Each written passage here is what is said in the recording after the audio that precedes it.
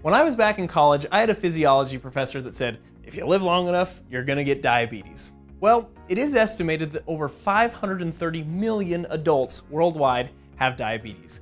And those numbers are also increasing in children and adolescents. So is this professor onto something, or is there something else going on here? So in today's video, we'll definitely utilize the cadavers behind me to talk about what diabetes is and what causes it. We'll also talk about things that you can do to reduce your risk of developing diabetes. And if you already have it, is there a possible way to cure diabetes? It's going to be an interesting one, so let's do this.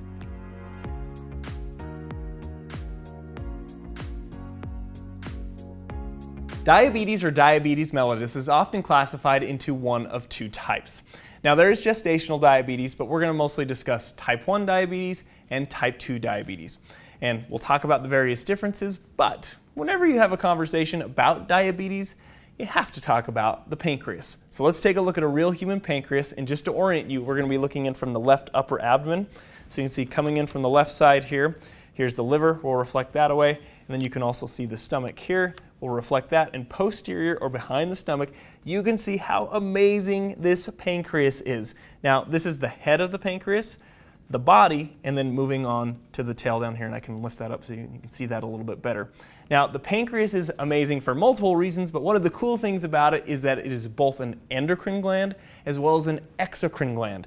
Endocrine glands secrete hormones into the bloodstream, but the exocrine portion, if we were to look at this or look at it under the microscope, we'd find clusters of exocrine cells that will produce pancreatic enzymes, and those would be secreted into the small intestine, specifically the duodenum right here, and that's going to help aid in digestion. But the endocrine portion of the pancreas is where we're going to focus on. We'll talk about the exocrine pancreas in another video. But the endocrine portion, or those endocrine cells within the pancreas, those are going to produce various hormones and secrete them into the bloodstream. And one of the main hormones that we're focused on in this case is insulin. Now, insulin has various functions, but the function we're going to mostly focus on is that insulin lowers blood glucose levels, what many simply just refer to as blood sugar levels. Now, we need to go into a little bit more detail on how this insulin applies to the different types of diabetes, and in order for us to do that, we're going to utilize my whiteboard picture. So full disclosure, I technically traced this pink pancreas as well as the first part of the small intestine.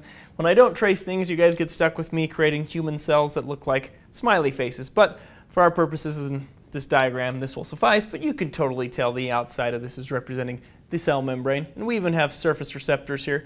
These green receptors are representing insulin receptors, which will be important in just a second. So when we eat or ingest carbohydrates, our digestive tract will break that down, and eventually those carbs will get absorbed into the bloodstream as glucose. And we have a blood vessel represented here, and these black dots are representing glucose molecules, which contribute to the blood sugar levels. Now, the pancreas, in response to those blood sugar levels increasing after the meal, will release insulin, and insulin's represented in this blue triangle. This will get into the bloodstream, and so the insulin can then circulate and go to the various cells throughout the body, and the insulin will bind to these insulin receptors and essentially will tell the cell this. Eat the sugar, or in other words, take the sugar in, and the cell obliges, and that glucose goes into the cell. So you can see how insulin would therefore lower the blood sugar levels by getting the sugar to go from the bloodstream and into the cells. But what does this have to do with diabetes? Type 1 diabetes, which is also often referred to as insulin-dependent diabetes, and that's because the pancreas is no longer creating insulin. We get this autoimmune destruction of the beta cells, and the beta cells are the specific cell type within the pancreas that actually creates the insulin.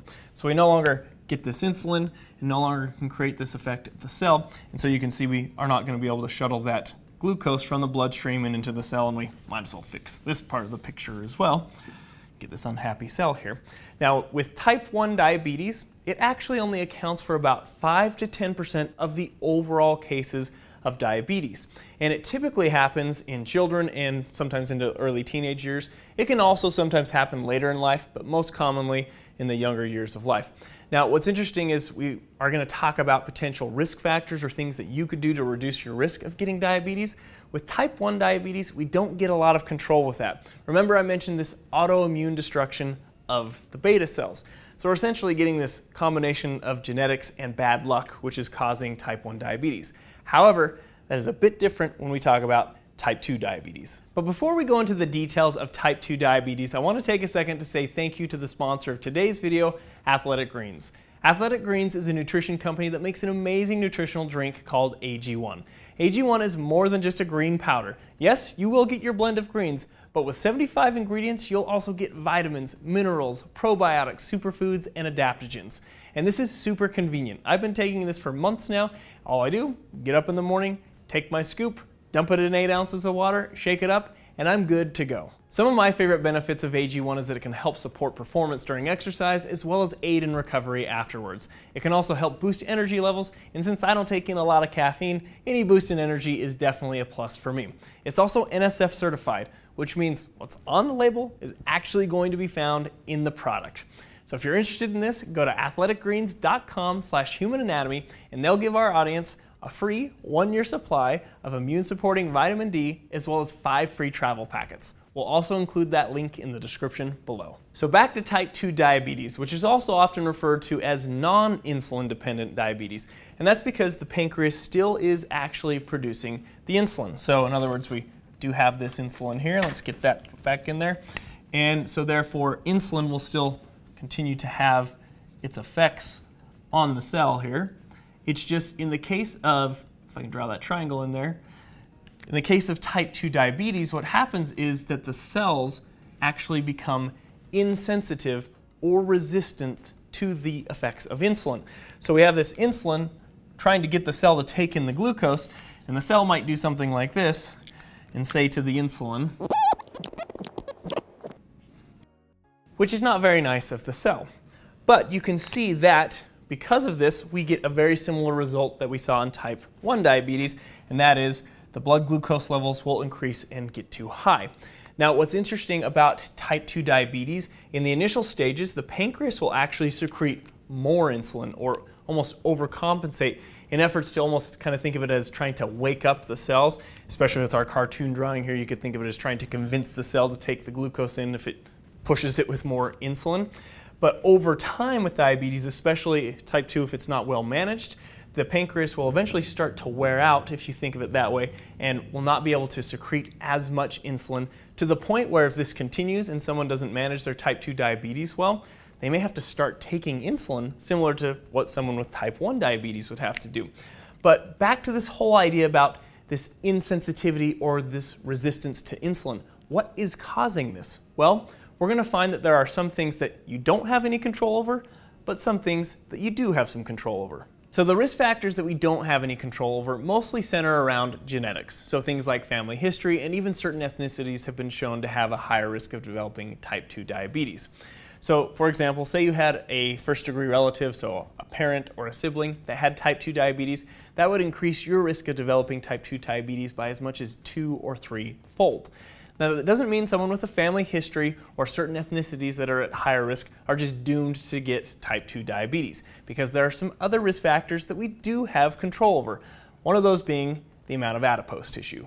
As adipose or fatty tissue increases, this strongly correlates with an increased risk of developing insulin resistance and therefore type 2 diabetes. But you might be thinking, well, why? What is it about this increase in adipose tissue that leads to an increased risk of type 2 diabetes caused by this insulin resistance? Well, there's data and research that suggests that the adipose cells release these chemicals called adipokines. And as adipose tissue increases, we also get an increase in these chemicals, the adipokines. And these adipokines, or these chemicals, tend to make the cells throughout the body more resistant to that insulin. What also strongly correlates or supports this correlation between an increase of adipose and type 2 diabetes is that someone with type 2 diabetes, as they decrease their adipose or fatty tissue, or in other words, lose weight, their type 2 diabetes and insulin resistance often improves. So based on all of this information, you can probably see that yes, we definitely can help prevent and reduce our risk of developing type 2 diabetes, and you probably even have some ideas on how we can do this. Now, some may simply just want to say, hey, let's lose the fat or the adipose tissue. And yes, that is true, but there's a bit more to it than just saying, hey, lose the fat.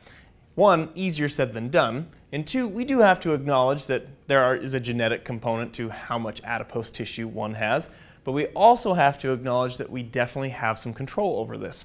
And most of us will think, well, we control this by the two things that we always hear about, and that is diet and exercise. Now, one of the interesting things about diet is that us humans sometimes fall into this quest, if you will, this quest for the perfect diet. Maybe you got all excited and gung-ho about a keto diet, vegetarian, maybe the Mediterranean diet. Whatever the diet was, you were so excited to be ingesting all of this healthy food, you were going to be so healthy and be able to resist virtually any health condition. Cancer, please. Diabetes, get out of here. Oh, and world peace, we've got you covered too, because everyone throughout the world is going to be so happy about your diet. Rant over, but the key point is there is not one magic bullet diet out there for everyone. There are plenty of people that live long, healthy lives, reduce and mitigate their risk for things like diabetes with a variety of different diets. Are there general principles? Absolutely. One being that the majority of our food should come from whole food sources. Two, whatever those food choices are, you want to make sure that we get all the proper vitamins and minerals to have proper physiological function. And then also the macronutrients, we want to make sure we have the proper proportions of those. The macronutrients being carbohydrates, proteins, and fats. And of course, those proportions would have the ceiling of a total caloric intake. And we'd want that total caloric intake to be in what we would refer to as a calorie deficit, meaning we're burning more calories than we're taking in, especially if part of our goal here is to reduce weight or reduce the adipose tissue. Now, I do want to acknowledge again that I did just go on this rant saying there's no magic bullet when it comes to diet, but this is also true for our overall health and wellness. There's no diet magic bullet or treatment option that's a magic bullet or whatever it may be. But if you made me pick a magic bullet, or if we thought of it as what's the closest thing we could get to a magic bullet for our health and wellness, that would have to be exercise. And let me explain what I mean by that. Exercise is going to pay more dividends than just helping us decrease or lose adipose tissue when it comes to this type 2 diabetes discussion. Think of type 2 diabetes as this dysfunction of metabolism. We have these cells that are resistant to insulin and so therefore cannot bring the glucose or the carbohydrates in. So therefore the cells aren't processing, utilizing, metabolizing those carbohydrates properly. And because of that dysfunction of metabolism, it's also going to trickle into how our body metabolizes the fats as well as the proteins. But exercise changes our metabolism. Now, one of the things that changes with exercise is that metabolic rate increases with exercise. And that would mean we'd burn through more calories in that case, which has its obvious benefits, but you've probably started to gather that there's more to metabolism than just how fast we burn through carbohydrates or fats. It also includes how effectively we process or utilize those carbohydrates, fats, and even the proteins. And let me give you some examples of how this improves with exercise. We know that the majority of cells throughout the body need insulin to bring the glucose in, including, say, like a resting muscle cell. But say that resting muscle cell starts to exercise and the overall muscle begins to exercise, your exercising muscles can bring in glucose without the need of insulin, which is pretty amazing to think about. Also, there's this window directly after exercise where the muscle tissue becomes highly sensitive to the effects of insulin. Again, remarkable to think about, especially when we're comparing that to type 2 diabetes, where the cells are less sensitive or resistant to the effects of insulin. And it makes sense that an exercising muscle or a muscle post-exercise would be sensitized because it's trying to replenish its glycogen stores, which glycogen is just a storage form of glucose. And those muscle cells are also ready to bring in protein for that rebuilding process. Now, this is just looking at it from one isolated incident, like meaning one day of exercise. But what about consistent exercise over the long term? If you consistently exercise, further changes will occur. For example, the number of mitochondria within the muscle tissue will increase. And you might remember from biology class that the mitochondria was nicknamed the powerhouse of the cell because this helped create the energy currency of the cell called adenosine triphosphate, or ATP.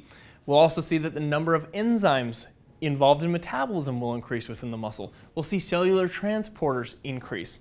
All of these things are essentially going to help us to process more carbohydrates and fats, as well as to process and metabolize them more effectively. And this is kind of like the opposite of the metabolism that's occurring with type 2 diabetes. And this is what I was talking about as far as exercise paying more dividends. We see more effective metabolism, even increased insulin sensitivity within the muscle tissue, and with that increased metabolism, that can often trickle into, just from frequent exercise, to decreasing that adipose tissue, which was contributing to insulin resistance. And if that goes down, insulin resistance often improves. And finally, let's talk basics of treatment, as well as this idea of, can you possibly cure diabetes? Well, let's start with the treatment of type 1 diabetes. Now, we haven't talked as much about type 1 because remember, we didn't have as much control at reducing the risk of type 1 diabetes. And because the pancreas isn't secreting insulin with type 1 diabetes, we're left with one main treatment option, and that is replenishing the insulin through injection. And the amount of insulin corresponds with carbohydrate intake. Now, type 2 diabetes, we've actually talked a bit about a treatment option because that's similar to prevention, which is diet and exercise. But on top of diet and exercise, people will often get initiated on a diabetic medication. Metformin is the most common medication. Now, we could do a video on multiple different types of diabetic medications, so instead we'll just put some of the most common in the description below and kind of jump to this idea of, can you possibly cure type 2 diabetes? Because people have come off of their diabetic medications through diet, exercise, and weight loss, or sometimes people have done it through, say, like a gastric bypass surgery. So you might be thinking, well, their insulin resistance is improved, their blood sugar levels are where they need to be, they're no longer on their diabetic medication, they're cured. Well, not so fast. We don't usually use the word cure when it comes to type 2 diabetes. The word that is used is remission. And I think that's fair because we're talking about remission because this could come back. Say like adipose tissue came back or increased again, diet and exercise started to falter on that, and even aging can make us a little bit more at risk for developing this. And so in that case, remission is typically the word that is used. But I think that's still really remarkable to think about, that a person can improve so much that they can come off of their diabetic medications and maintain this with diet and exercise. Thank you for watching today's video and for the support that you guys give to our channel. It really does mean a lot. If you're interested in athletic greens, go ahead and check out that link in the description below. And of course, all the usual stuff. If you feel like commenting, please do. We love reading through your comments and try to respond to as many as we can. Like, subscribe, and of course, we'll see you in the next video.